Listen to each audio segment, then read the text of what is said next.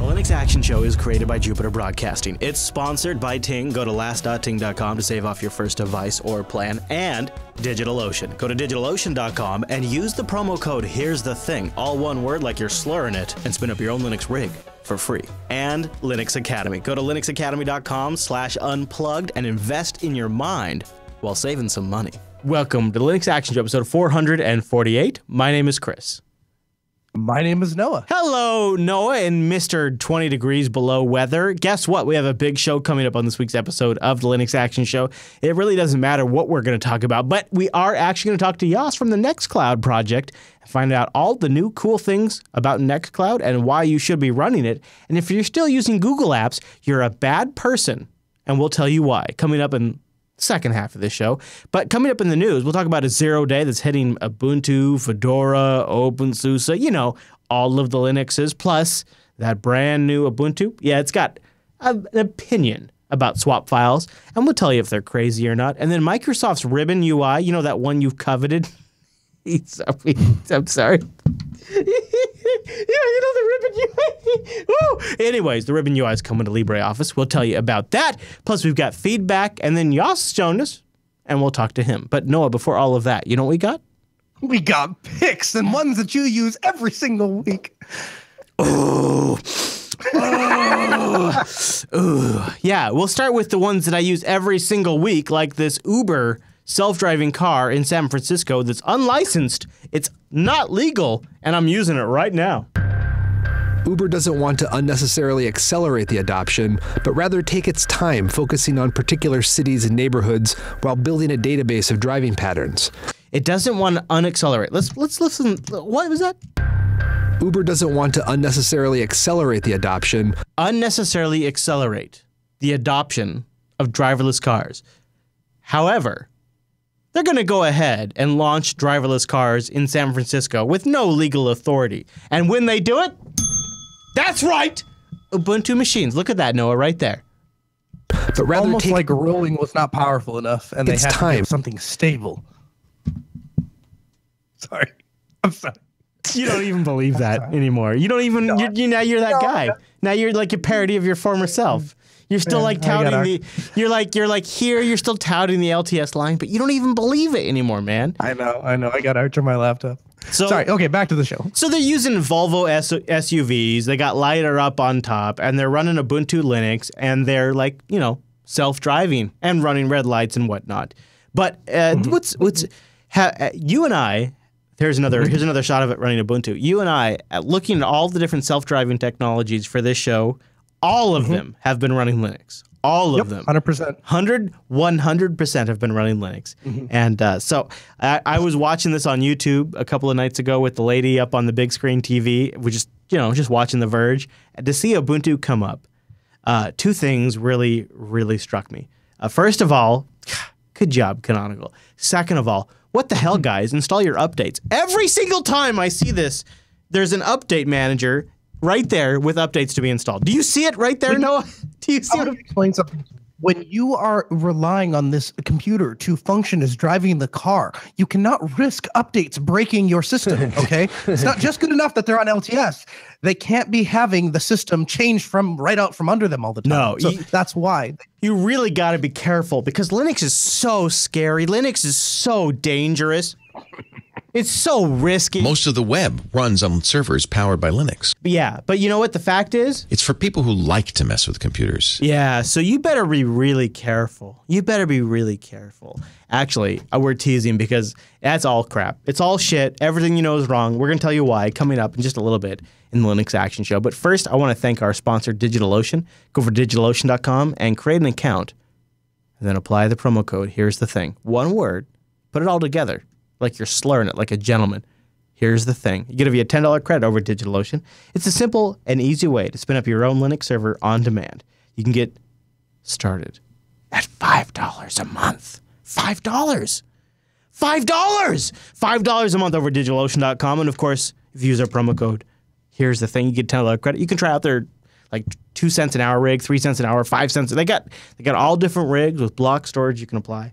And DigitalOcean has dedicated data centers in New York. They got them in freaking San Francisco, Singapore, Amsterdam, London, None of them, though, are as important as Toronto or Mr. Alan freaking Jude. Right, Noah? Right? Yes. Anything Alan does is great. Yeah. It's just... And the data centers want to be near him because then things work better. So you have all of your droplets in Toronto? No. Actually, the majority of my droplets, actually, you know what's funny? For the most part, are amazing. We have internet that is amazing here, and so I don't really care where droplets are because like they all actually work well for me here. I happen to put a lot of them in San Francisco, so that because latency is a thing. You're a big liar. You're a big brown liar. You see, I would go on the portal and take a screen cap and send it to you, but I have a feeling this is like passed 100 times today. Okay. You've trolled me. Hey, internet, watching live right now. How many times did Noah go black and white? How many times did Noah go black and white? Yeah, you got. What does that have to do with my droplets? Nothing. That's why you should do droplets, because the Grand Forks, North Dakota internet sucks. That's what I'm saying. You saying like you got good internet? I'm saying you don't got good internet because I spent the first 45 minutes of my day with the black and white, and you're all like, I was connected. You're all like, I was connected to a dude in Germany. My name is Germany, Noah, and I've got great internet, and it doesn't really matter what data center I use. Meanwhile, you're black and white all day long. But whatever, it's fine. Well, I tell you what. Here's the good news. Because of their snapshot capability, I can move a droplet from one data center to the other. So maybe I should go move them all to. Do they have one in Chicago? I'll move it to Chicago, and I can just take a snapshot and move it over. No, and you know what? The other thing is, they allow you to hold on. They allow you to do this IP thing where you can get like one IP and point it to any droplet you want. It's called the floating IP. No, the floating IP.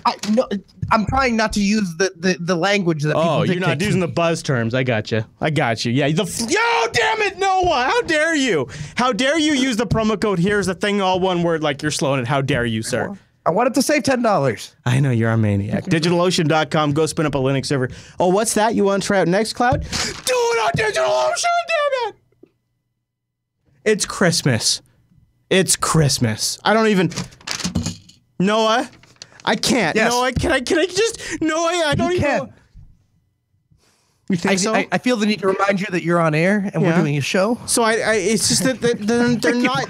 Noah, they're not doing Here's the Thing, and it's Christmas, Noah. Wait, really? Yeah. Who's not? I don't the know. audience? No, it's just, I just made them up. Oh. Yeah, we're actually... Well, all you people that Chris made up, all of you need to go to DigitalOcean.com. Use the start up a site or something. Just do something. They have guides that'll tell you what to do. If you don't know what to do, then find your reason. I know, and I keep making this paper noise. Yeah. You know? Like, I feel like you should be serious because I'm making the paper noise, Noah. Yeah. I don't have anything on my paper, though. It's just, Hey. A ghost for you. Goose. Okay. No, that sucked. DigitalOcean.com. Use the promo code Here's the Thing. Go get a Linux server with SSD storage and incredible pricing. DigitalOcean.com. Promo code Here's the Thing. Thanks, DigitalOcean. Merry Christmas to you guys. And you know what? They didn't have no snow on their fronds. All right, so we got to move on. I feel like you're throwing me some sort of email client, and I'm just finally wrapping my head around N1, and now you're like, hey, here is an email client that helps you master the art of email. And I didn't even know email was an art. I didn't even know. It is an art. It's a lost art, really. Kind of like navigating without a GPS, but that's another story for a different time. An art you lost years ago. Here's what appeals to me. I never had that art. So anyway, here's what I like about this email client. Okay, recently I have been. I'm talking about the email client. I'm telling you what I like.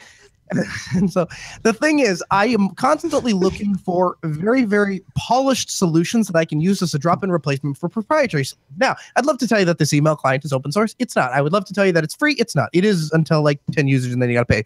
So it's not free. But here is so that it has that not going for it. But here's what it does have going for it. Apparently, it's a drop-in replacement for Outlook. So it lets you do tasks. Yeah, it lets you do calendars. It lets you do email. Now here's the but. There's a but to every one of these things. So it's a great enterprise solution. I think it would work very well. And if you use Thunderbird, they have extensions for all that stuff, so you don't really need it. Oh, are you done? Oh, okay. So. Is the last 3 weeks of the show been about you moving this one client to Exchange? Is that what's up? Actually, To be honest with you, that's pretty close. That's pretty close. That's a lot of money. Yeah. However, this kind of looks like it's better than N1, which is what I use in some ways. So I'm kind of feeling like I need to like try this out. I kind of like this. Stop. Here's the thing I like. You ready for this? Stop checking your email so often. On average, we check our email 96 times a day. That is not you though. No, you don't check your email 96 times. If I can get you to read one email a year, I'm lucky. Now that's rough, dude. That's rough.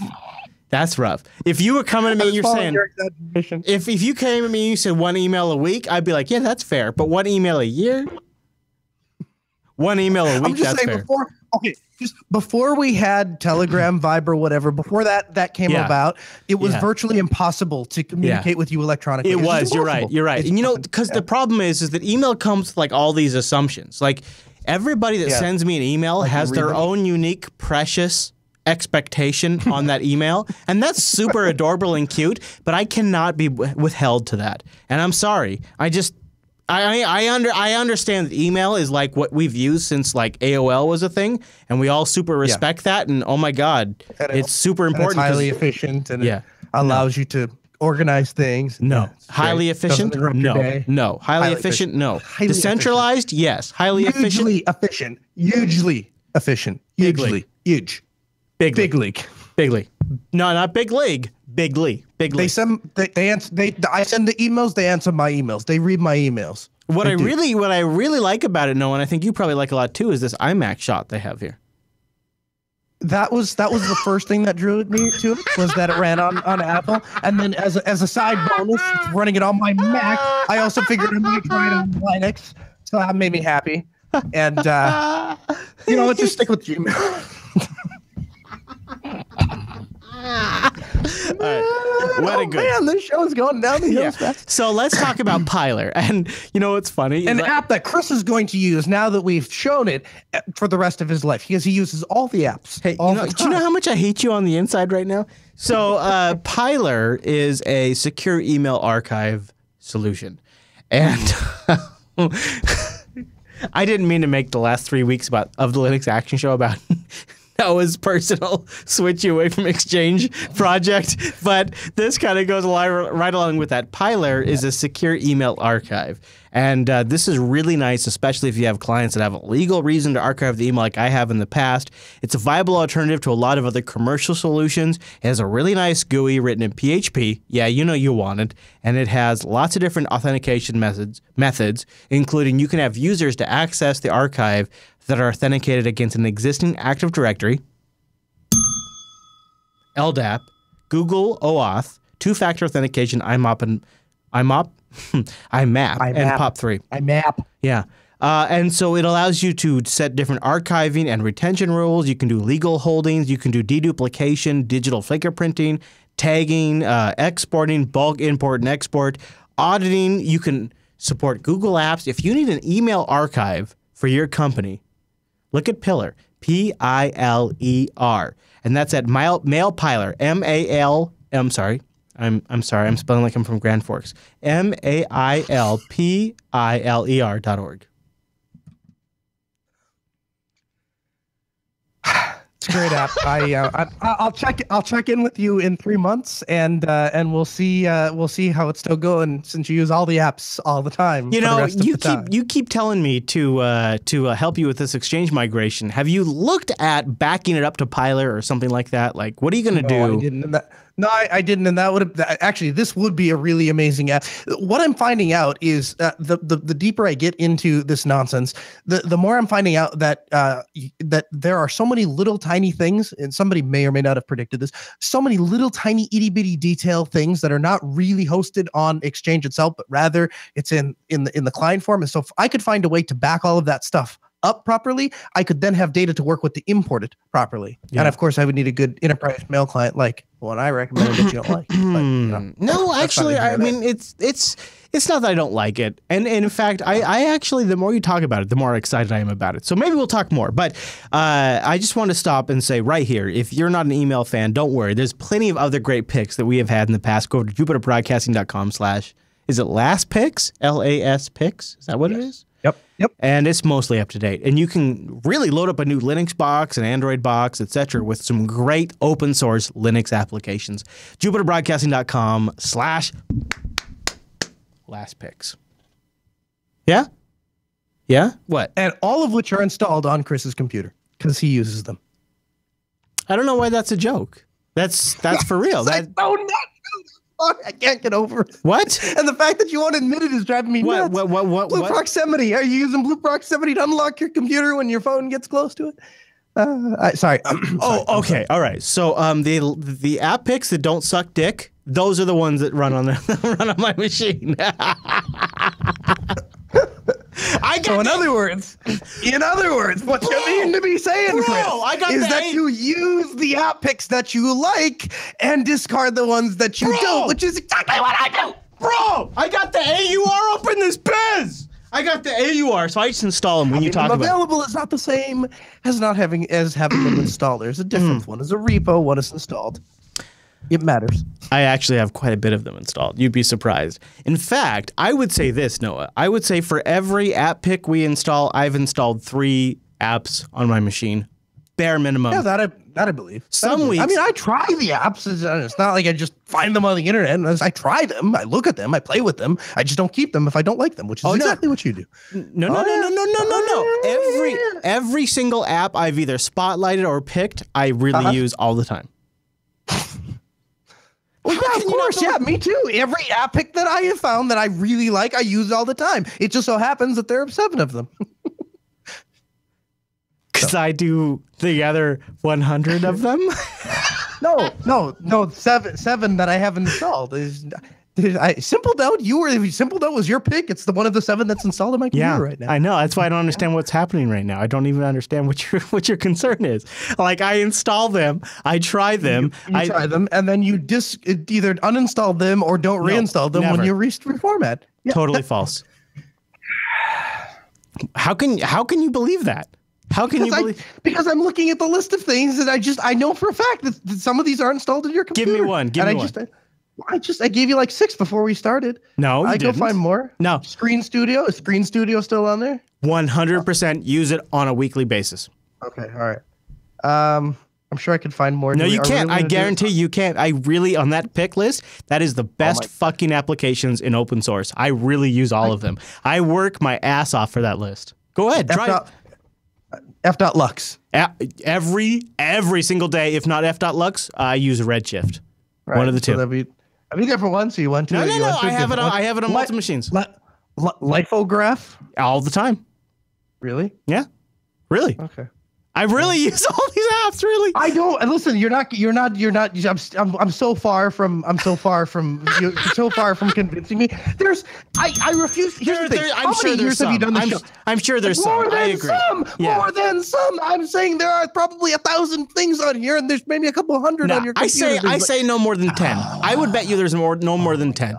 No more than 10. All right, here's what we're going to do. Since you're really sticking to your guns on this, the next time I'm there, I'm going to go through every single one of these applications, and I'll make you a tabulated list of which ones you don't have. Are you going to check all 30 computers I use to make these shows? Are you going to check all 30 computers?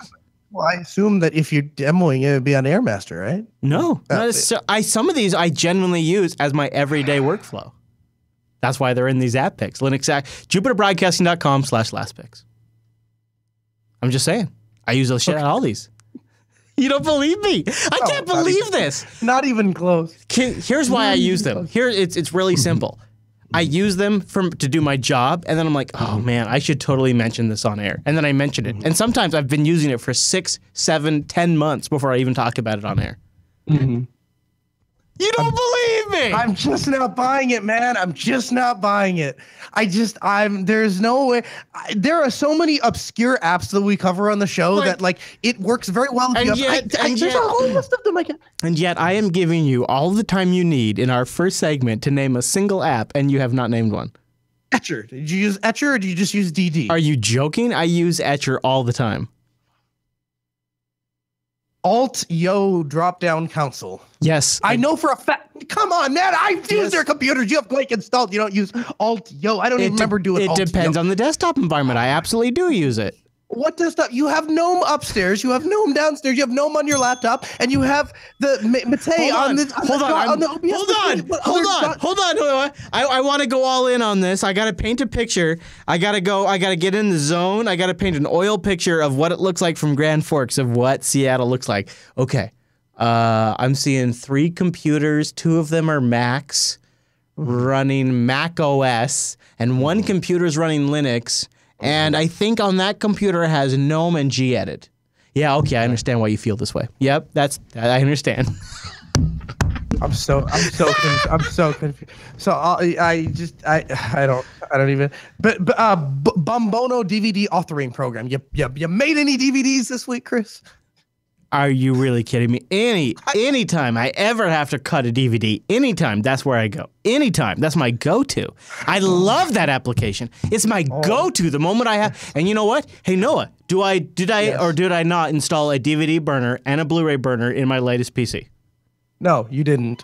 That's false. That's a lie. You're going to make me go up there and take a picture of it right now in the middle of the show, dude. You're going to make me do that. I'm telling you, man. It's sitting on the banister right behind you. What? I'm going to go up there. I'm going to take a picture of the burner, Noah. You going to make me do it? I think he's lost his mind. You've lost your mind. Stop. Noah. It's good. Noah. Troubleshooting was too much. What? I can't even with you right now. So that's Piler. You can go check that out. Check out your fucking emails. Have a good time, Piler.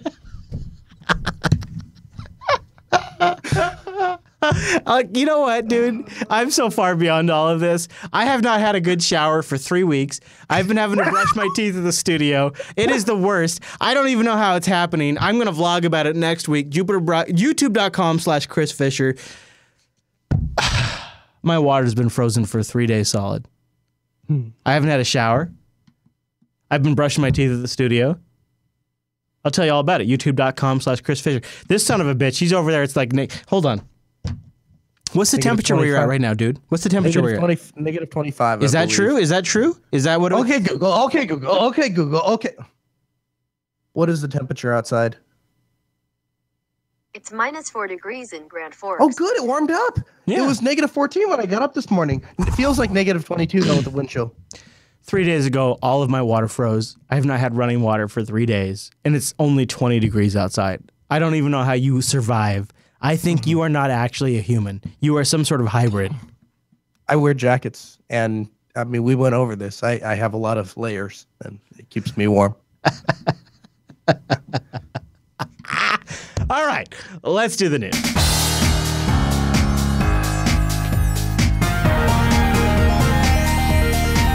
Hey, it's the news, and this episode is brought to you by Last.ting.com. Las.ting.com. Take $25 off your first device or $25 in service credits.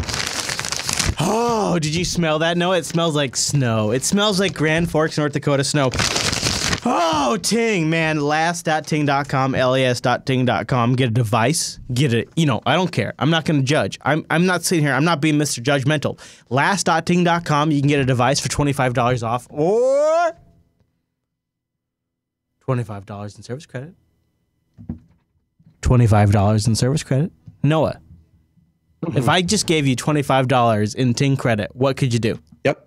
First thing I would do is I would go activate the spare Nexus 5 phone I have, and I would use it. I would use it as a dedicated work phone. I've always wanted like a personal cell phone and a work phone, and I've been toying with the idea. And if I had $25 of credit, because the thing is, work phone, I don't take a ton of work calls. That's right. That goes through the call center or really just if somebody needs to ask me a brief question, then I get the work call. So $25 would probably get me at least 2 months of service. I think I get 2 months out of service out of $25. Which is amazing considering back when I was with another carrier, I was paying like $130 for a single phone. And you know what's crazy, Noah, is I have a empty case. It doesn't even have a cell phone. It's not CDMA. And you bought a SIM card for it? It's not GSM. It's not pay for what you use. It's not just what you use is what you pay. It's $6 a month for your phone, and this is your use. This is just a case. No, this is an empty case. They don't. But you know what? They don't charge you to activate it. You know what, Noah? You know what's weird? You want to know what's weird? I'm getting a call. It doesn't report in on your case. No, I'm getting a call. Noah. On your case? I'm getting a call on. You're getting a call. Yeah. Ting keeps rates simple. We don't make you pick a plan. Instead, you just use your phone as you normally would. How much you use determines how much you pay each month. What? You can have as many devices as you want on one account. That's good, because when you use more, you pay less per minute, message, or megabyte of data. Your usage, plus $6 per active device on your account, plus taxes, is your monthly bill. Simple. That's what we mean when we say mobile. That makes sense. So, levels check? I mean, we could do the show like this if you really like it like this. What? I was going to say. Hold on. Kyra. Last hunting. Oh my God. Last hunting.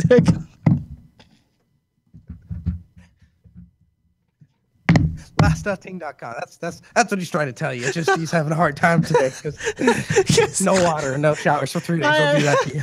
Lack of sleep. I try. And his, babe, you know, come here. hard to keep track of audio levels when you got so many apps installed everywhere. Hey, no, shut up. Last.ting.com. Last.ting.com. Yeah, that's good. Last.ting.com, right? Thelastthing.com? Yeah, no termination fees? Lastthing.com. Yeah, no. There's not a single termination fee. No. And there's no contract. And did you know there's no contract? I didn't know that. Chris didn't know that, but I knew that. No contracts. At lastting.com or whatever. Thelastthing.com. LAS.ting.com. I mean, shut up, good. Baby. You're getting in the way. You take this? Thanks. Sure. Last.ting.com. And a big thank you to Ting for sponsoring the Linux Action Show. LAS.ting.com. You know, if you're going to give the gift of mobile for the holidays, go screw yourself. Get Ting.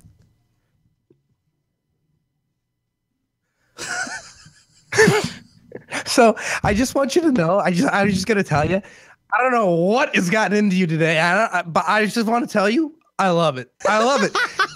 Because here's the thing. The problem is, like, when we run into problems with like technology things and things not working, or I ask a dumb question, or you sit and Google things for 20 minutes, those are the kind of things that ordinarily would drive you nuts, and then you would get super upset about them. And I want to tell you right now, I could deal with crazy unhinged Chris 24 hours a day, 7 days a week, 365 days a year. I love it. It's a holiday special. It's a holiday special. Last.ting.com. It's a holiday something, I'll tell you something. Yeah, it is. Thank you to Ting for not only sponsoring the Linux Action Show for like a couple of years, but being my freaking mobile service provider, not just for CDMA, but also for GSM. And they have both of them. Last.ting.com. And check out their blog. They got some great stuff. Last.ting. LAS.ting.com. All right, Mr. Noah, are you ready for this? I don't know if I am. Are you ready? I don't know if you're ready for it. It's about nothing. Listen, nothing could surprise me today. All right. 0 days are hitting Fedora, Ubuntu, and all those others right now as you're sitting there comfortable around your Christmas fire and your Christmas tree, totally not doing Jewish things. This is what's concerning you. The 0-day exploits, which affect Fedora and others, are published last Tuesday. I can't even, dude. I can't even pretend to care. Because let's be honest, Linux is it doesn't matter. This shit gets patched so fast. It doesn't matter. You can pretend like this is a big deal. Noah, I don't know if you noticed, but I even highlighted things in yellow, red, and blue. That's good. Pink. Actually. That's how you know it's important. Pink. It would apply to people like me who run LTS and don't update. Nice. Okay, so here's what's going on.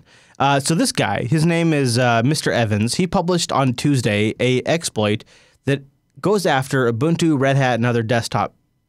While Evans Stack won't work on most recent Linux servers, they'll reliably compromise most desktop versions of Linux, which employees at Google, Facebook, and other security-conscious companies use. So you should be really super worried about this because Google uses it, and it's not like Mac OS. In the past 3 weeks, there's been all kinds of compromises.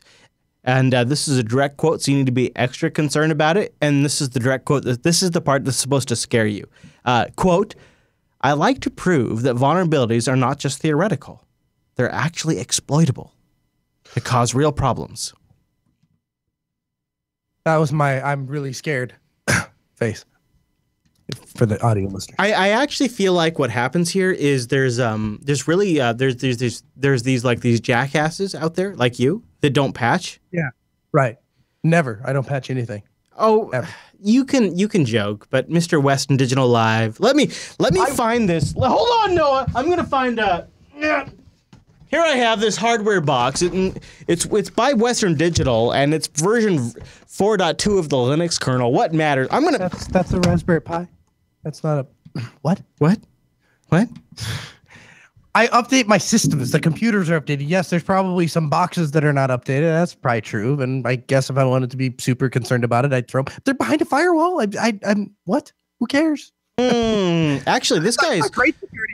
Good security, but Evan's whole point is I like to prove that vulnerabilities are not just theoretical; they're actually exploitable to cause actual problems. He told that in this whole interview, he's like, "Look, guys, I'm going to tell you, these guys that like Noah Chalaya, they're idiots. Yeah. They think they're theoretically invulnerable to these possible problems, and I'm going to make sure these are real problems for these sons of bitches. I'm going to help stamp all of these issues out."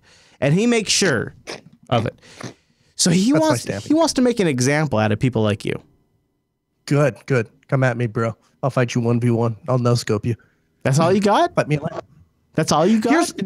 Okay, so systems, I think systems are different from the embedded boxes. I think the embedded boxes, yes, we should patch them. That would be a good thing. But when they're sitting behind a firewall, not that big of a deal. The boxes that are live on the internet that have, publicly readable addresses, those are very important to keep up to date. But as you so eloquently pointed out in the first 15 seconds covering the story, patches roll out and we update these boxes, and it's never really an issue. By the time people are learning about the issue, responsible disclosure means that we already have a patch in place. Yeah. And if you're updating your systems, then it's not really that big of an issue. I agree. That's okay. Yeah. That's number 1 and 2 and 3. Here's number 4. It's not any worse than any other platform. We're still light years ahead of Windows and Mac OS. So I really don't get where there are people that live their whole days concentrating on fixing some of these security vulnerabilities because they know that how much the internet relies on the backbone of Linux. Yeah. And so really, if you were going to bank on anything, you'd bank on the 90% of people that are using an operating system. So you're totally right, Noah. And what this vulnerability is preying on is something we covered in TechSnap about 2 weeks ago. It's kind of funny. It's a vulnerability in GStreamer. So if you're using Plasma Desktop with GStreamer as your backend, or you're using GNOME, yeah, you're technically vulnerable. And here's what the issue is. It's so stupid. It's so stupid. It's so stupid. It's so dumb, and it gets so much coverage. You ready for this, dude? Are you ready for this? You ready for how you get actually affected by this vulnerability that's such a big deal that we're talking about it here on the Linux Action Show? Huge. You play a Super Nintendo file that has music in it where a GStreamer in the back end, it fires up an emulation environment that matches the CPU and the MIDI environment of the original Nintendo. And it plays all those files based on the instructions. And because it's firing up an entire emulation environment, it is possible within that emulation environment to execute arbitrary code. And that's what the issue is. I knew it was good. I told the guys when we were setting up our OS Ticket installation, no playing Super Mario on the production server for OS Ticket. They didn't listen to me. And I knew it. I knew it was a bad idea to be playing GoldenEye on my Simple Help server, and yet I did that too. So Jeez, somebody could have told me that. How are you going to recover from this compromise of your Linux environment, Noah? How are you going to recover? I don't know. Stop using Linux. That's the only answer. I'm switch to Windows. Go over to that FreeBSD stuff. I would recommend Azure. Yes. I would recommend Azure. Yeah, go check out Azure. Yes, Azure. Azure. Thank you. Yes, Azure. Okay, next story on Linux Action Show. Ubuntu 17.04. I wasn't going to cover this. Yeah, I can see why. Yeah. It's not like it's a big deal. It is not a big deal. I don't think it is a big deal. Ubuntu 17.04. The next version of Ubuntu. It's always a big deal. F-word you. That is going to be the most prolific Linux distribution in the VPS world the day it launches. I think it's a big deal. All right, I'm just going to sit back. I'm going to eat popcorn. I'll watch the comments. Okay. Ubuntu 17.04 is swapping partition files for, oh my gosh, wait for it, everybody. It's so exciting. It's swapping swap partitions for swap files. Kind of like a page file in Windows. Yeah. I think it's a moderately big deal. I think it's a moderately big deal. It is.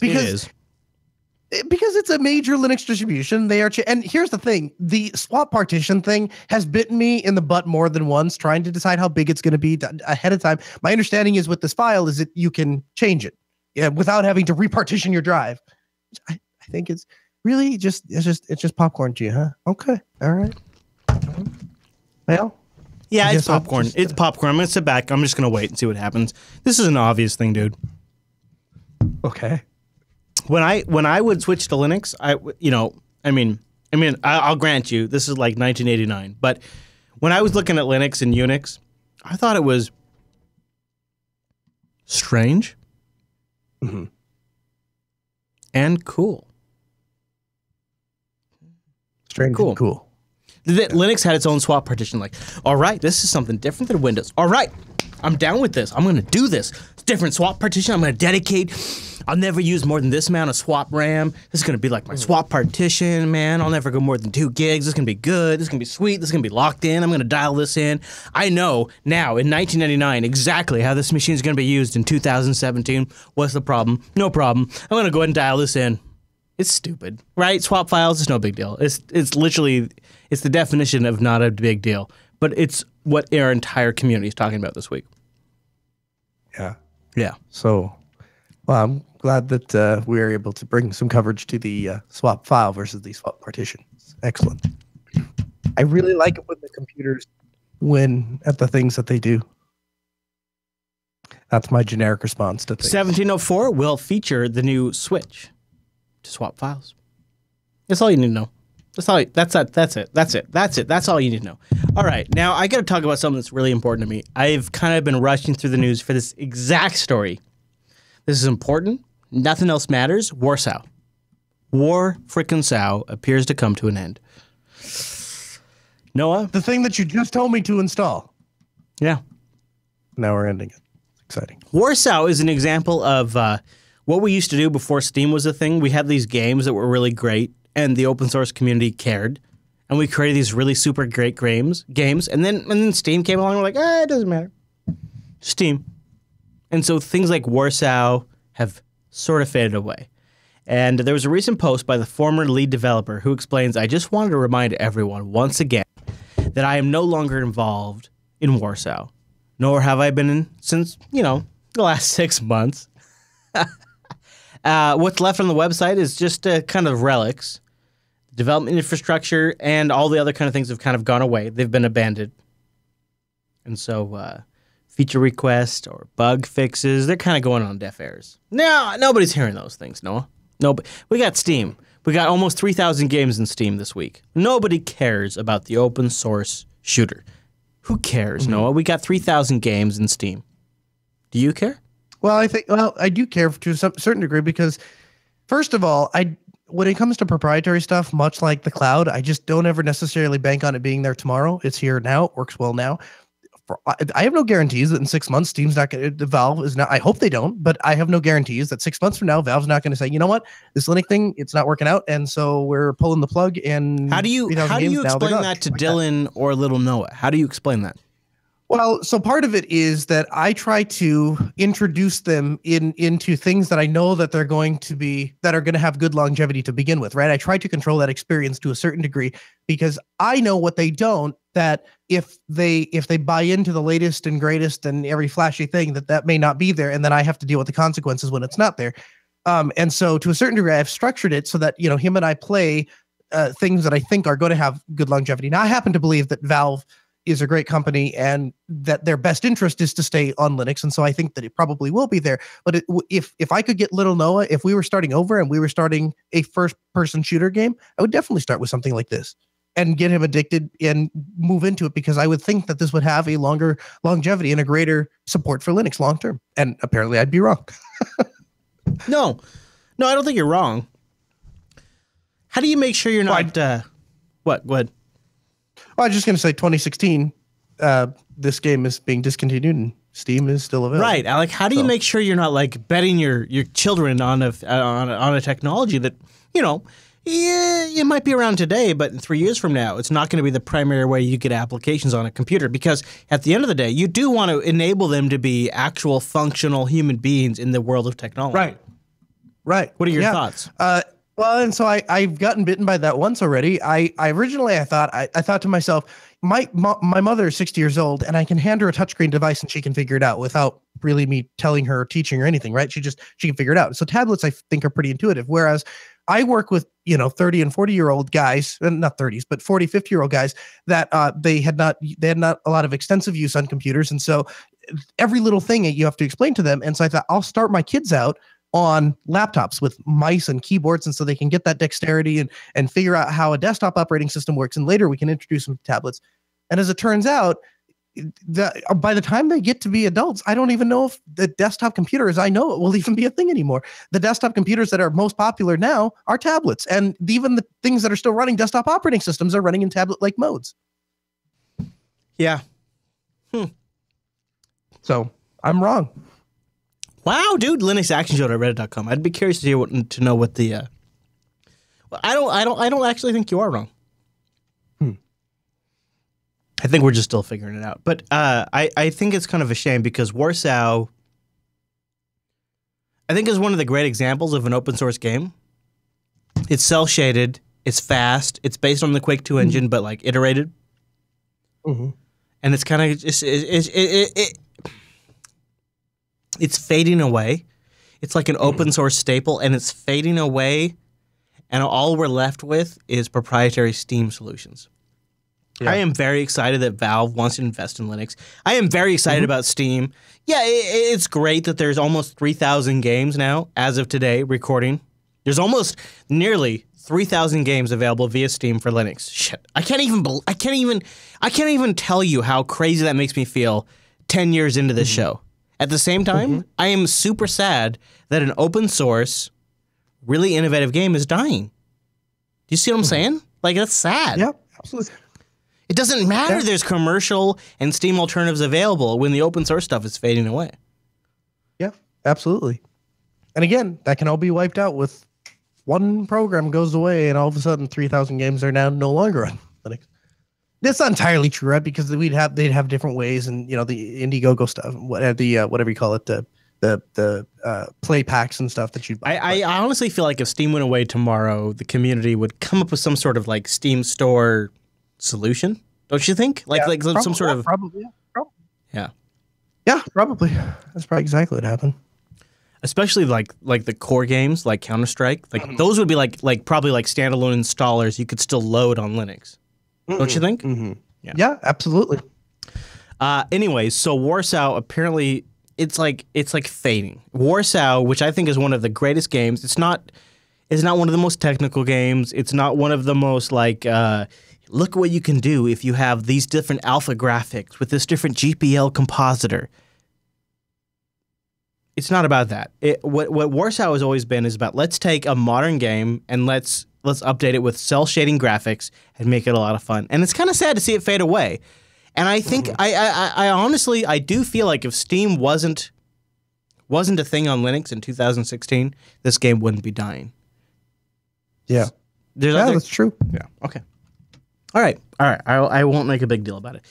Moving on, what do you think about this? As somebody who's trying to recommend LibreOffice to people all the time, dude, it appears that the Microsoft ribbon, the whole, the ribbon UI in Office, is actually available in the latest version of LibreOffice, version 5.3, if you just poke around a little bit.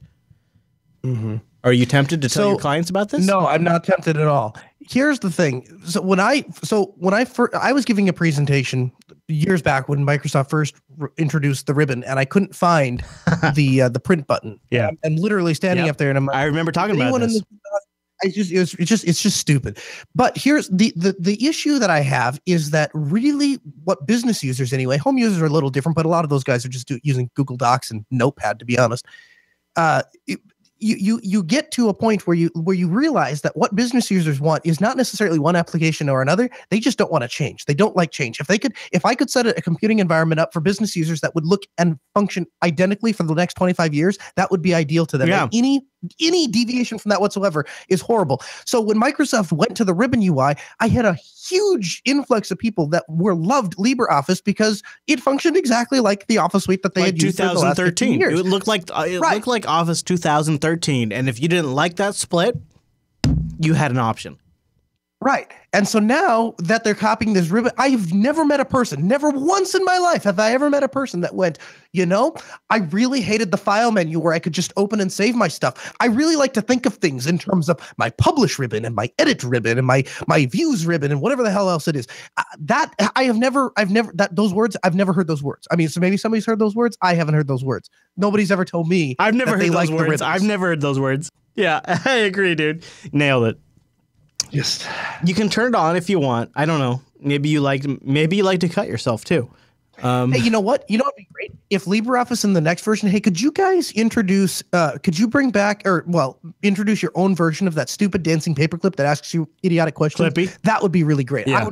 Clippy. Can we bring Clippy? That would be great. I miss Clippy while we're implementing because Cortana has been so useful. Useful, right? Yeah. If we could get something like that would be really good. You know what, though? If anybody's going to do the ribbon, LibreOffice has a better looking ribbon than Microsoft does. I'll give them that. The ribbon, I don't love it, but at least it's not the Microsoft Office 2007 or whatever the hell they called it. It is a legitimate ribbon. Can we turn it off? That's my biggest thing. Like even if it comes on by default, as long as I can shut it off, that's really all. You have to, actually, to be fair, you have to follow the notes. You have to turn it on. You have to. Yeah, that's for now though. How long before they make it default? That's my concern. Which is fine as long as I can shut it back off. I guess I don't really care. In Office, there was no way that I know of to shut it off.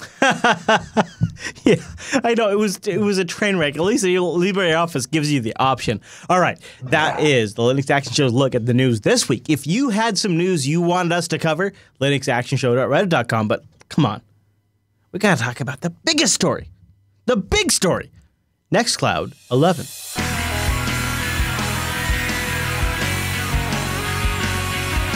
I am really excited to talk about NextCloud 11. I've got it installed, and I've been kicking the tires this weekend, and Yoss is joining us from NextCloud to give us the inside scoop.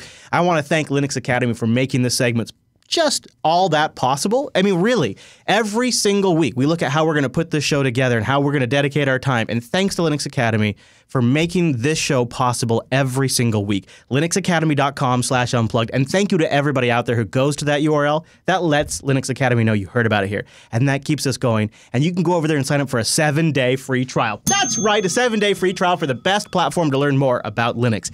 That's what Linux Academy is. They've got real human beings that will help you. They've got a platform built on Linux for Linux users by Linux users to train you about Linux. Hands-on scenario-based labs, instructor mentoring, learning paths, course schedulers for your busy schedule, lab servers that spin up on demand. Check out their Twitter feed from time to time too. They're doing different bits with their different instructors, kind of giving you FaceTime with different instructors. And Christopher and John discuss the new Serverless Concepts course, which is available on YouTube, which you can find out more about. And recently too, they've added the machine learning course with Azure. Yes, Azure is even available over at Linux Academy because it turns out even Microsoft is making money off of Linux. And this is a great way for you to learn something that is not just going to give you a skill set that makes you more employable or a skill set that makes you more knowledgeable in a certain area, but it's going to give it to you in a way that's actually usable. So when you're on the job doing the work, you can actually do it because they have hands-on scenario-based training. linuxacademy.com/unplugged. And a big thank you to Linux Academy for sponsoring the Linux Action Show. And thanks to those jerks over at Linux Unplugged for letting us steal their URL. They never saw me coming. All right, well, I'm really happy to welcome Yoss back to the Linux Action Show to tell us about NextCloud 11 and all of the shenanigans going over there. Maybe we'll get a little update on the project and all of that. Yoss, congratulations on the new release, and thanks for coming back to the show. Thank you, and I'm really happy to be here on the show. It's nice to see you guys again, and of course, hi to all the audience. Yes, and it's It's late where you're at. Where is it? What's your time at where you're joining us? It's 9. Amsterdam time. All right, not awful. We have done worse, so thank you for coming on and chatting with us. I think we've done like 1 a.m. one time or something like that. So I haven't really checked in with you much since NextCloud was announced. I mean, we covered it obviously quite a bit when the project fork happened. I've been installing each release personally and trying it out. So has Noah and a lot of the folks in our audience. So 11's here. There's a lot of things to touch on. I know I got a couple of favorite features that I want to talk about, but just kind of like an overall global perspective, how's NextCloud going? How are things going along since the fork? Yeah, really awesomely well. Just a couple of weeks ago, we did this blog post where I basically grabbed statistics from GitHub and from Olo. I think that's the old site. These days it's called OpenHub. And they both give you, like snapshots of how things are going. And that, well, I mean, you got to have context, otherwise numbers mean nothing. So I put that against a couple of other open source file sync and share projects. I'll be happy to share the link. I'll put it in the chat now, and later you can put it in the notes. Yep. But I think overall it shows we're growing really fast and we're doing really well. We're the most active of all these projects. No kidding. Massive amount of work done. I mean, obviously it shows in the release, I think. I mean, this was a massive amount of features and improvements that came in. And, well, the company behind it is profitable too. That is really cool. It's been really nice to see so many, potential customers and then become customers. Yeah, and that's about sustainability. I mean, to a certain degree, if I'm putting some of my most trusted data into an open source project, I want to make sure there's a certain level of sustainability there, especially when in some sense it's a new project. In other senses, it's not really, but in some senses it is. So profitability right off the bat is pretty important.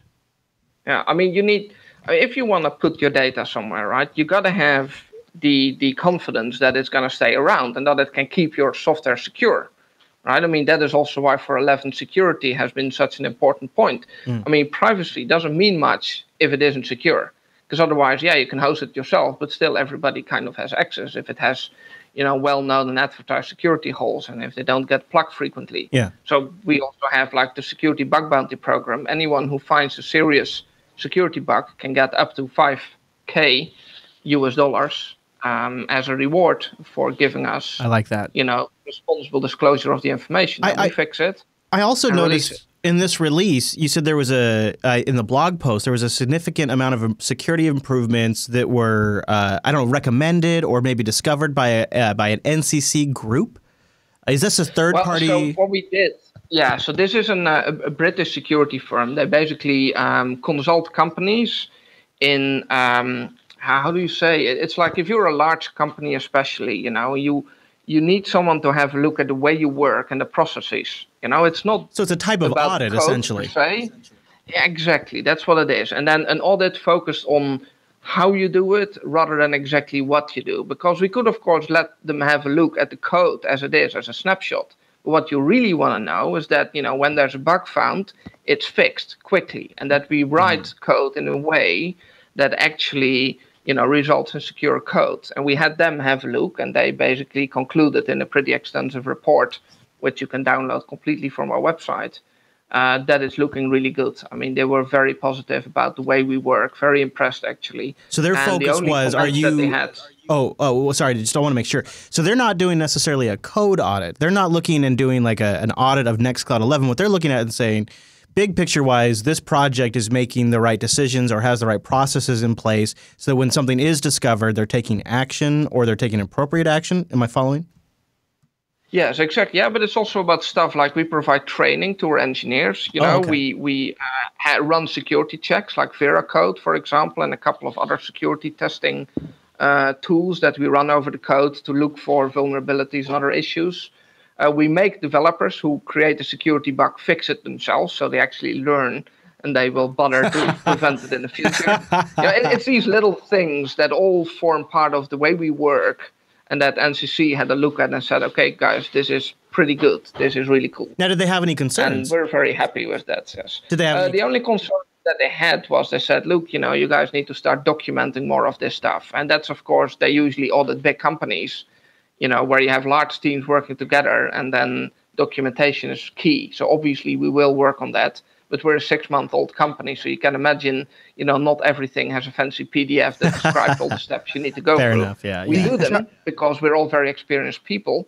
We've been doing this for 4 or 5 years, right? I mean, let's be honest. A dozen people, part of our team, we're now 24 people, but a dozen of those come from OwnCloud, including the 4 of the 5 people who started the project. And they're all there, and obviously they have all the experience that you can get. Go ahead, Noah. Chat room is asking if the NextCloud currently has, or if they have plans to provide client-side encryption before sending data to the NextCloud server. Well, so there's a bit of a yes and no. We're thinking about it and looking into it. To do it full all the way is really tough. It's something that you will simply technically not be able to do in one release cycle. So we'll have to look into putting the groundwork in place so that it'll be possible in the future. The same thing is actually about, for example, that a lot of people also in the Debian community have been asking about, will you guys make it possible to skip releases so that you can go from, say, 10 to 12 without having to go through 11? And this is also something we're working on, and we've put some things in place already, including a new updater that helps with that. But this is stuff that's going to take multiple releases. So perhaps in 2017, but not in the upcoming release, I would say. How about any word on getting on Docs on how to get the LibreOffice online stuff working without Docker? Yeah, I saw somebody ask that. So this is possible now. The thing you need to do, though, is really compile all this stuff for yourself. And it's a massive amount of work. And well, NextCloud our goal has always been to make it as simple as possible, right? That's why we even worked with Canonical to have these snaps. Chris was before the show talking about how easy it is on DigitalOcean to get NextCloud up and running. Just fire up an Ubuntu one and install the snap, and you're up and running, and it's working. And, putting then a lot of effort in, doing it all yourself while there is an easy Docker container available, we don't think it's the best use of our time, to be honest. I mean, we're not saying nobody should do it, because please do, but we don't think we should be doing it. There's a lot of other stuff that can be done at the same time. So can I ask you some details about my favorite new feature, and I bet a lot of the audience's new favorite feature, which is two-factor authentication? Because for me, NextCloud is what I want to use when it's too private or too personal to put on Dropbox or anything else. I have a Dropbox business account, and I really don't care about Dropbox security or privacy because everything I put in that Dropbox business account, I publish that week. So for me, it's not about security.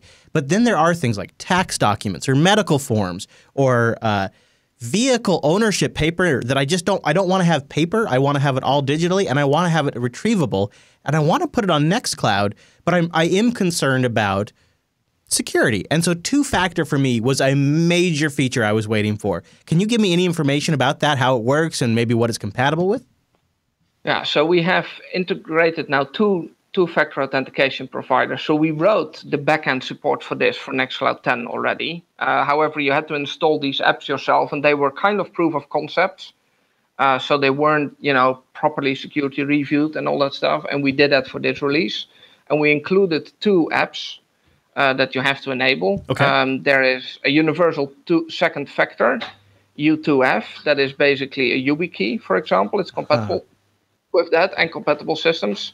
And the other one is a time-based one-time password, which is compatible with Google Authenticator, for example. Awesome. So those are the 2 that are now included. It's very simple. The administrator has to enable the app, and then the user goes to his or her user settings. And there, if you use like the time-based one-time password, you go to user settings, you scroll to the two-factor authentication, and there you will simply see, the familiar QR code. You just take a picture, and you're up and running. Awesome. So it's very simple to use, and it does what it's supposed to do. Ask you for a second factor when you log in. I cannot wait to play with that. I have my NextCloud system set up. I have a few things already uploaded to it. In fact, you know what? I'll show some screens of it here while we're talking for those watching the video version. So okay. So two-factor obviously is kind of like the number one thing that I'm the most excited about. But yes, I wanted to ask you about a certain scenario I'm thinking about setting up, and maybe you could help in your answer. You could help clarify how federating these services works. So I have two NextCloud instances that I want to use. I have one that's up on a droplet that's connected to the internet all the time, 24/7. And then I have one that's on a MiFi connection that comes in and out depending on where I'm at, the time of day, and power, and how and right now how hard it's snowing. And so what I was thinking was having these two work in a federation. So they're not necessarily syncing everything between them, but whatever is available on either NextCloud server can easily be accessed by the other. Am I roughly understanding how federation can work for the average user? And if I'm not, can you set me straight? Yeah, so the way the federation works is kind of that they act together indeed as a single network. However, what would not work in your scenario, they do not sync data, they don't cache data, because the way we see it is that would be losing control. Yeah? What we want is that the moment the owner of the data would say, okay, I unshare this, it should be unshared. It shouldn't be cached on the other one, you know? So it's kind of like mounting an external Dropbox into your NextCloud. So the other NextCloud kind of would then act as an external storage to your NextCloud, and as soon as it's offline, its data will also no longer be available.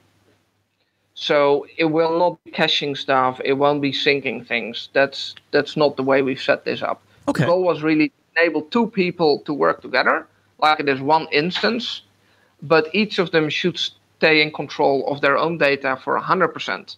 And caching, so like for Noah and I really working together on projects, Noah and I could have two different NextCloud servers. That sounds like a great setup. That makes a lot of sense. And the cool thing is, even the first time you will share with him your NextCloud and his NextCloud, they will exchange address books, so that if you then want to share something to someone else on his server, their names will even autocomplete. Huh. That's really cool. Pretty extensively integrated. And so the new thing that we introduced. Yeah, it's of course nice that once you know a server, they will exchange address books. But what if you don't know a server yet? And for example, I would know your Twitter address, but I don't know anything else about you. So the new feature in NextCloud 11 that we introduced is a central lookup server. And you can optionally, of course, because obviously we don't want to make this, default, but you can choose to publish some of your personal information, including, for example, your Twitter account data, that you own a certain Twitter account, which we will verify in the future. We don't do that yet. We want to have it verified even. You upload that to the central server, and then I can, in the share dialog, simply type in Chris Les, and then it looks on Twitter and the other data, and it says, oh, that's him. And then it can check whether it is the right person, because I can verify the Twitter account. I love that. Speaking of integration, is there any update on storing files on third-party services, for example, Amazon S3 or Dropbox with encryption? So I couldn't hear you very well, but I think you asked about storage on third-party servers, right? Like S3. Right. Yeah, so we support that. As a matter of fact, what is new in this release is that we have multi-bucket support. So if you have really a lot of data on an S3 or on a compatible system, right? Any object store, you will be able, your NextCloud will put that in multiple buckets. So a lot of these object store systems, they don't scale well with like 2 million files in one bucket. Yeah. So right now, NextCloud will basically create one bucket user, which also keeps it actually. So Yas, can I double down on that for a second? So one of the things I hear a lot when I'm at events or conferences, and something I've thought a lot myself is, I have half a terabyte worth of data. I actually have 700 gigabytes that I need to sync around all the time, and I'm just worried that NextCloud isn't built to handle large data sets, and so I don't think NextCloud is going to have insert whatever you want, the database backend or the CPU processing power to look at all my changed files, or there's all these different things that people have they're concerned about when they have a very large data set that they're syncing, that they have in OwnCloud. Are there larger enterprises that are pushing this agenda forward for the NextCloud project that are making you guys focus on dealing with really large sets of data? Yeah, absolutely. We have a couple of universities, for example, who have obviously a lot of students, tens of thousands of students, and they care a lot about performance. For these universities, we've also introduced Kerberos support. I mean, who use Kerberos authentication unless you hate yourself? Well, universities do. So that's why we introduced that. Yes. But these guys also care greatly about performance and scalability, especially. So what we did there is we really reduced the load. That the most common operation actually on a NextCloud server, you will be surprised by that perhaps, but it's not from people syncing files or using the web interface. It is from people who have clients, and the clients are checking in to see if there are changes. And they do that every 30 seconds. And if you have 20,000 students who all have one or two clients that are checking every 30 seconds, this creates a massive load. And actually 95% of the load on NextCloud servers is caused by this. And what we have done is we've optimized the database access especially, because usually database is a limiting factor. And we decreased the database load by 80% in a common case. So that means you can handle a lot more students on a single NextCloud server. And also the overhead, because of that, the overhead for downloading files has decreased. Now, if you download files that are a gigabyte each, the overhead of the NextCloud server is totally irrelevant, right? Because it takes maybe 150, 200 milliseconds overhead, and then you download the 1 gigabyte file, which takes, I don't know, a minute or maybe even longer if you have a slow connection. Yeah. But if you're downloading and uploading a lot of small files, it can make a big difference. And we've done a couple of tests internally, and in our test circumstances, and they are honestly actually very optimistic, like a local database on an SSD, it was 60% faster with very small files. Now, if you have your database running on another server, that actually has to talk via network connection to your NextCloud, front-end server, you can imagine that this percentage might actually be a lot higher even. So I think the scalability and the performance improvements will be very noticeable for large customers. And as I say, we have a bunch, and there are a couple of companies that are looking at multi-million user deployments of NextCloud and working on that. And some of them already have, hundreds of thousands. So this is very relevant. Obviously. The other thing for me is I'm going to upload stuff to NextCloud today, and then I'm going to need to know about it from a year and a half from now, and I'm not going to remember much. So text search and being able to look for phrases and things like that is a huge part of like, I'm going to dump stuff here. And I think there's been some pretty nice improvements for full text searching in NextCloud 11, yes? Yeah, we introduced full text search support. That's a community member who basically built that based on Apache Solr. So you need to run that either on the server or on the external server. And then it uses that it can even index the text in images. So if you enable the OCR support, then it will even give you images that have the words that you're looking for in there. So it's pretty cool. Yeah, it does everything. PDFs, text files, ODTs, Microsoft Office documents, everything. That's very great. Cool. That is like, I'm going to set it up there, I'm going to upload it, and then I'm going to forget it. And then last but not least, I mean, there's probably more things you want to talk about, but this is just my favorite list of stuff because, I don't know, maybe one day I could see, I'll be honest, I've been fantasizing about setting up NextCloud for our Unfilter patrons, so just distributing all of the clips for the Unfilter show via NextCloud. And then we want to have quarterly meetings with our patrons, certain patrons that all the details in the show. I don't need to go into it. And one of the things that just seems like a slam dunk is, well, NextCloud 11 could allow us to collaborate. The Federation support could obviously be a huge benefit in a show like that. And then something else that I wanted to do, but I wasn't sure what software or service we were going to use, was like a group hangout, like a hangout, like a Google Plus hangout. But I don't want to use Google Plus, and I'm vaguely aware of a new feature in NextCloud 11, but if I'm correct, isn't there like video conferencing support now built into NextCloud? Correct. So we introduced experimentally still in this release. Okay. It works only for up to 6 users at a time, but it's audio and video chat built in into NextCloud. Is this just all HTML5 web RTC? It's just an app.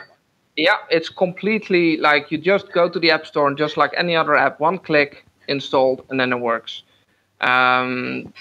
It's I think really amazing. You can even send public URLs to people, so they don't actually need to have an account or a NextCloud server. Oh, I love that. Very easily invite people on the server. They will get a notification. So if you have the NextCloud client running, and somebody else invites you to a call on your NextCloud server, you will get a notification that says, "Hey, somebody just invited you for a call," and you can go click and join the call. That is really so nicely cool. Integrated already. Where do you guys see that going? I mean, because it seems like there's about 100 different ways you could integrate that with shared files, with federation support, with all these different things. I mean, this is obviously super beginning, so anything you say is just sort of kind of guessing. But where could something go like this with NextCloud? Yeah, we want to integrate this really deep. I mean, anywhere you see an avatar, like in the comment section in a file, you should be able to click the avatar and say, "Okay, call this guy because what he or she just said, outrageous." Are you guys taking on Slack?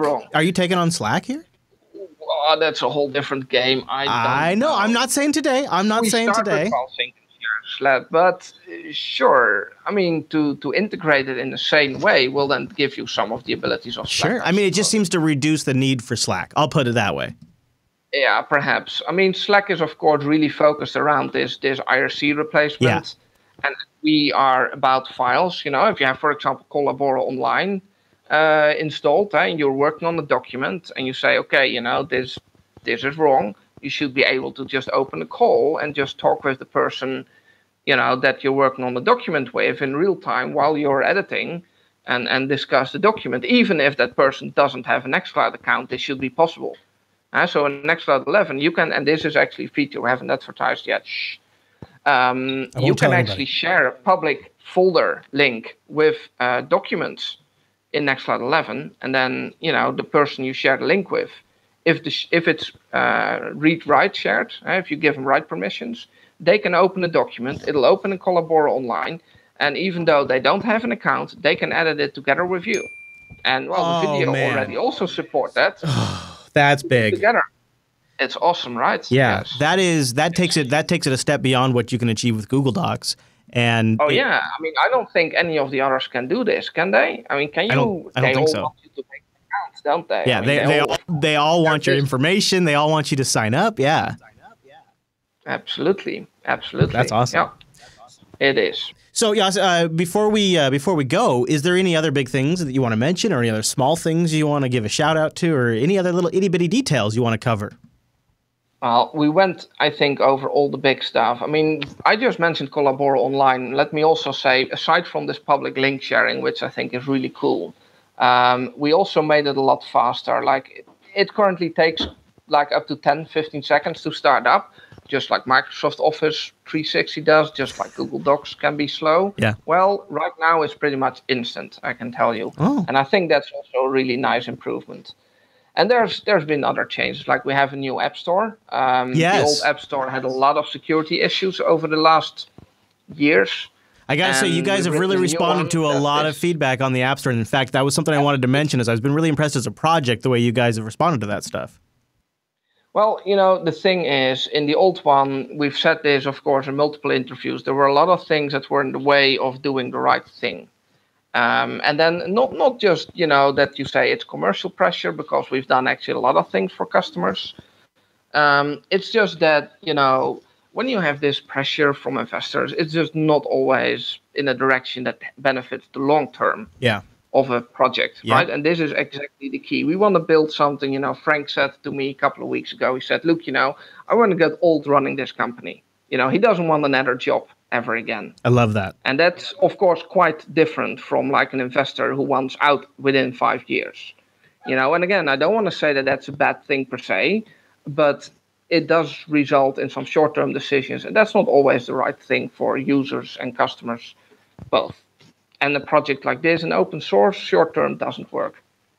It might work in some other businesses, but in open source, you have to have a long-term relationship with community, both of users and contributors. That's why we have such a hugely growing community, and that's why the company is already profitable. That's great. We are making long-term decisions, and people see that, as you notice. So I will say this: if you want to check it out, I spent 15 minutes setting up a system with NextCloud 10, then 11. I have all of the links in the show notes. I did it on a droplet. I installed NextCloud 11 and 10 using a snap package. It was really flawless. It's in testing for me right now. But I'll say this before we wrap up. It gives me, Yas, I'm really glad you shared that. It gives me a lot of confidence knowing that Frank and you want to be at this for a really long time, because I've met a lot of people in Linux and open source over the years, and there are very, very small number of people that I think are just the most genuine and the most actually like what you see is what you get type of people. And you guys are definitely in that category. I think the project is great. And what makes me want to be a NextCloud user, besides all of the great stuff you've just done, is the fact that you guys are behind it. And I've met you online. I've met you in person. I've met Frank in person. I like you guys in both scenarios. I like where this project is going. And so I got to say, it's getting to the point now where if you don't need some of these little esoteric features of Google Docs, or you don't need these esoteric features of Office Online or even Dropbox, NextCloud is so simple to set up. It's so simple to get going. It's really an attractive alternative. I really encourage you guys to go out there and look at it. Yas, maybe one thing that we could just wrap and close on is, I know there's like a NextCloud appliance or a device that's sort of in an early stage. The NextCloud box, you mean? Is that something people can get their hands on today? Is that something that's available to the general public? That's definitely available. If you go to nextcloud.com/box, cannot get any easier. So we've built this together with Collabora and Canonical. No, not Collabora, with Canonical and with Western Digital. And it's a box. It's based on a 1 terabyte Pi drive from Western Digital Labs. It's very easy to use. You have to bring your own Pi. Canonical, sorry, it's a C's that, Canonical is currently working on getting Raspberry Pi 3 support in there. And as soon as that is done, we will publish an image. It was actually planned for last week, but it's close. We hit some last minute snags. Yeah. But then, so people can get this appliance. It's basically an all-in-one box. You have to assemble it yourself. I mean, gotta be a little geeky, right? It's super simple, it's though. As a kind of a reference device, like we want other people to pick it up. I can tell you we've already sold well over 1,000 of them. Oh, congrats! So for reference device, it's doing pretty well. Yeah. It's a really cool project, and I have already some other people playing with this stuff. So it was a topic of discussion on this week's episode of Linux Unplugged. Martin, aka Wimpy, got it working on a Raspberry Pi 3, and he gives all of the details on last Tuesday's Linux Unplugged, where we talked about the NextCloud box. Super cool device. In fact, maybe we'll build one here in the future. I think the NextCloud project with version 11, they've really turned it up past 10. You got to go check it out. We'll have links in the show notes.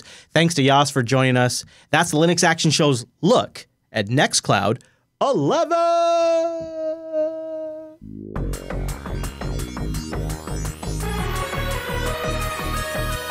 And that brings us to the end of this week's broadcast. But before we go on, I want to mention System76, System76.com, System76.com. How would you say it, Noah? I would say System76.com. What was that? And I would check out the Liner. System76.com. System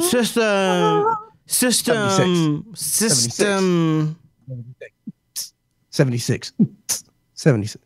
Yeah, no. Why would I go there, Noah? No, why would I go there? Because they have a bunch of computers and they all natively run Linux right out of the box. Better than that, natively. It's like you were born to run Linux. No. And then on top of that, you get support. They support you. So if you ever have a problem with your computer, you can call a number. And also, if you order, then you tell them that I switch you to Linux, because we all know that I did. And then Emma will throw a bunch of really cool things in your package. You'll get like a sticker package. Could be a sticker, could be free shipping, could be I don't know. It's just, it just depends. Totally depends. You never know what those guys are going to do. System76. Go there. Yeah. System. They do service. We don't talk about their service enough. They make great service. Really System76.com. Go there. Check them out. Now, if I'm following Noah's lead and I'm totally new, it's not that I've never heard of this company. I'm sorry, guys. I can't recommend this company to you. I've never heard of this company. You know, back in the day, 10 years ago, when I started a company, I recommended and I said, I will not work here unless you give me this type of laptop. But you know what, Noah? System 76? I've never heard of that before.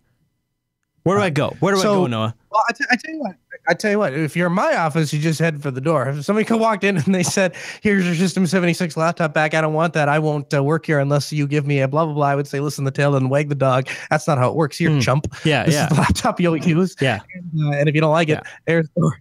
So, but here's the thing. The thing is that I've never really had anyone bring their computer back in and say that they didn't really like it, because they just work out of the box, and that's great. And that's really helpful if you run a company that has everyone using Linux. And it's like they went through the best desktops, the best laptops, and the best servers possible. And they said, these would be the best machines running Linux. And then, like some sort of crazy fox, they started to sell them. So go over to system76.com, tell them the Linux Action Show sent you, and grab a machine and tell them that Noah, that guy right there in Grand Forks, where it's below 20 degrees Celsius, at least Fahrenheit. No, Fahrenheit. System76.com, tell them the Linux Action Show sent you, and tell them that Noah, that guy over in Grand Forks, that one guy in North Dakota, Grand Forks, switch it to Linux. All right. Now, Alex wrote in and he wants to tell us about his school presentation. He says, hey, Noah, really, and his disability.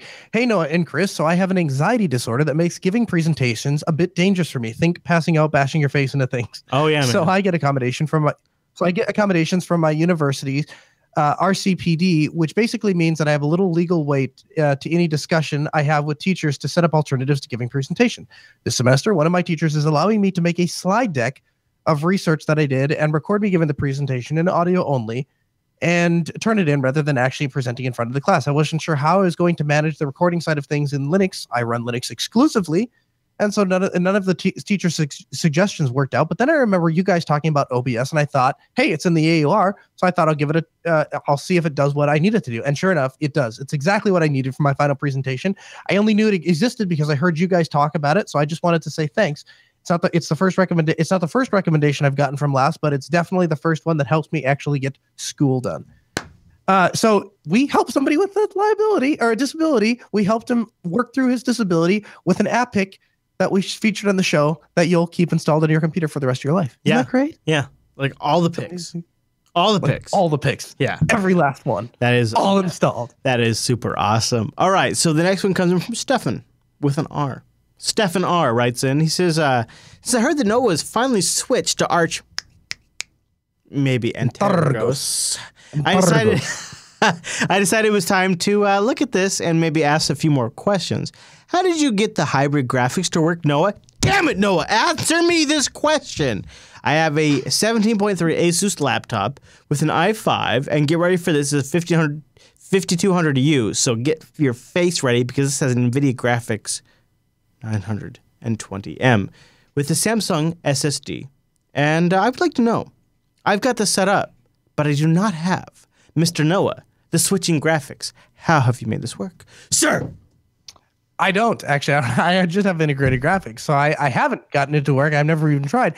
But I know that you have, haven't you, in a couple different machines? Maybe a little bit? Maybe not so much. Well, I just have chosen to use the dedicated graphics, and I'm super solid with that. Like I am like 100% solid and fine with that. I looked at the Arch Wiki. I looked at the different ways to do this, and for me personally, 4.5 battery hours is totally acceptable. I will live with on the upper side. I will live with 5 hours of battery life, and I'm okay with that. I haven't tried it, so I have no idea. But you, Mr. Lenovo lover over there, with your 9-cell battery, you have like hours and hours and hours of battery life. So go ahead, Noah. I don't quite go far as to say I'm a Lenovo lover, but I do have a ThinkPad, and this thing, despite what the Lenovo sales rep will tell you, there are 2 batteries in this. There's a 3-cell battery in the front, and then there's a 9-cell battery at the back. So I get about 14, 15 hours a charge. It's gotten to the point that I don't even carry a charger with me in my day bag anymore. There's one. There's just one connected to the dock at home, and I charge it at night, and I don't touch it. I don't have one with me right now, and it's been on the entire day. So you have a built-in 3-cell battery, and Lenovo denies that, by the way, but yes, that's what it is. See, I mean, just to be clear, you can do you have your laptop right now? Yeah, here, I'll take the battery out. Thank you. So laptop's on. Not yet. It's not on yet. Here's the thing. Okay, it's waking up. I blame Light DM for this. So there's Light DM. Okay? Yep. So I take the battery out, this is gonna be fun. See if I can get this. There we go. See if I can get that unlocked. This. So take the battery out, and the laptop still stays on. Now, and then I can switch it with, I can put another battery. Now, Lenovo will tell you that it's not a 3-cell battery. It's the power center that allows the laptop to stay on without the battery in there. But it's a 3-cell battery in the front of the computer. I literally got into an argument with the sales rep about that. Yeah. He's like, no, it's not a battery. It's a power center. I'm like, so it's a battery. He's like, no, it's a battery. I'm like, so it's a battery that you call the power center. He's like, no, it's a battery. I'm like, it's a 3-cell battery. No, whatever. But it works. You can swap batteries under Ubuntu, and Ubuntu sees, or Anagros, actually Arch. Yeah. It sees two batteries, right? So you can manage them individually. Right. And I took just because I was curious, I took the main cell out. I can get about 2 hours, 3 hours on just 3-cell in the front of the computer. So it significantly adds to the amount of time that I get. 3 hours? Usable time. About that, yep. About that. No, mind you, that's not video editing that's browsing the internet in terminals and checking email. But yeah, fact. Let's see. I'll take the battery out now because it's at 100%, and I'll leave the laptop on. Let's see what it gets by the hour show. Probably 45 minutes left. Let's see how far it drains in 45 minutes. That's pretty nice. Yeah, I mean, for the last 2 years, I've mostly used my battery as this gets me between where I have an AC plug and I have an AC plug.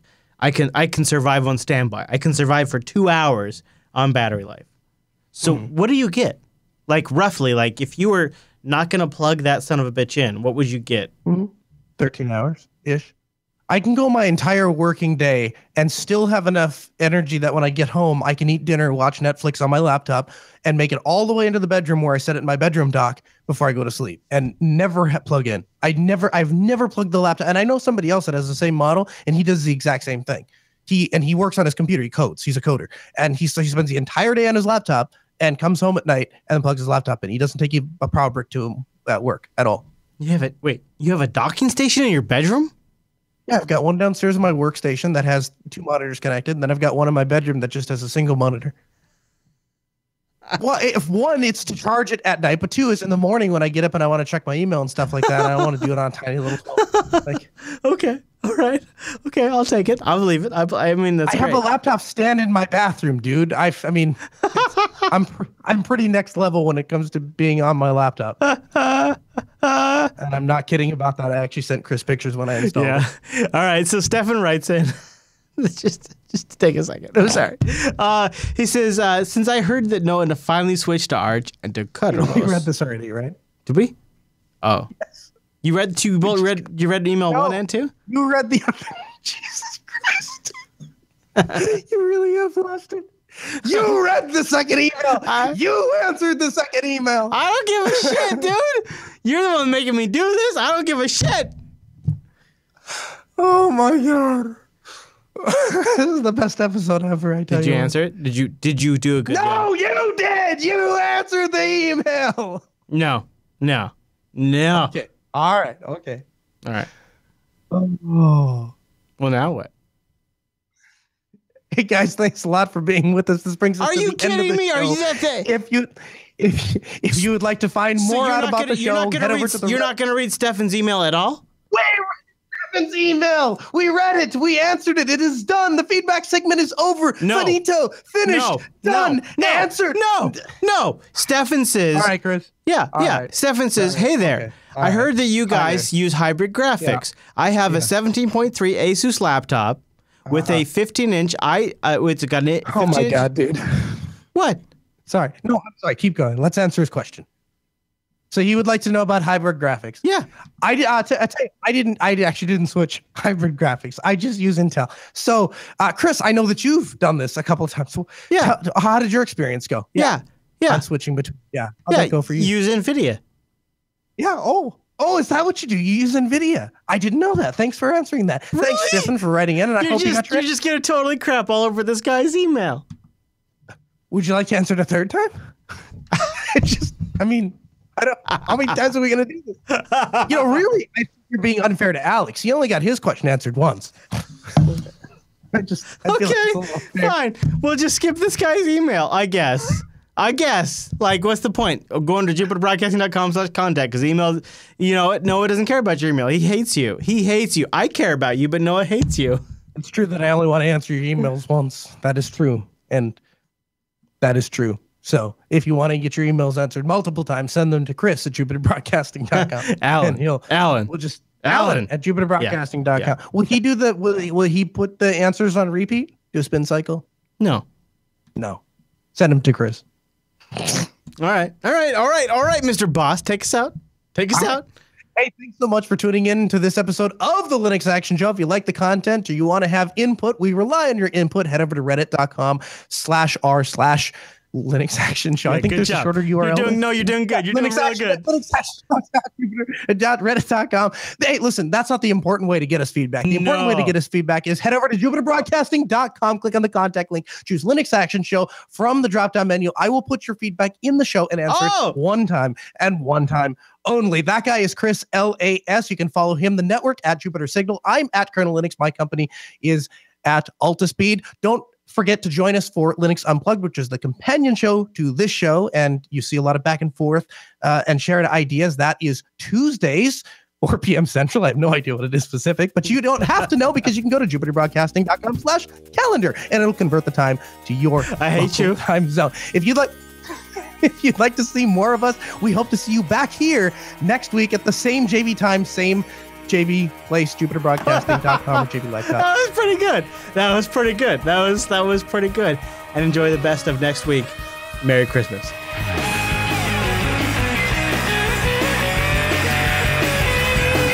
And little Noah, it's the first time he'd ever had been exposed to cable television. And he goes, Dad, I want to watch, Aladdin. And I'm like, yeah, so it doesn't work like that here, dude. You there's a set number of channels, and then you scroll through them. Yeah. And then you got to pick, right? And like, it blew his mind. And then when he got done watching, he's like, I want to watch it again. I'm like, no, you can't. You can't do commercials. That, dude. Sorry, buddy. And here's the thing. It takes a 5-year-old to look at you like, who the hell invented this nonsense? And why would anyone do this? This is the dumbest thing I've ever seen. Yep. I just asked Dad for the episode. It shows up on the thing and I watch it. Why would anyone do this? And then you add to that and he's like, yeah, not only that, kid, you pay $200 a month to have this. No, I don't have TV service. They couldn't even wrap their head around that, I don't think. No, he didn't. He was like, he's like, and the problem is I can't even answer. Like, I'm laughing. I can't answer his questions honestly. He's like, are you kidding me right now? Usually, anytime I say something, Rakai takes the opposite stance. I think mostly just because he likes to antagonize me. But he's right on the ball. TV is not local media. It's not stored on my box. I don't own it. I can't retain it. Therefore, I shut it. If you edited Noah out of the show, it would make Chris Lass look totally insane. That's what.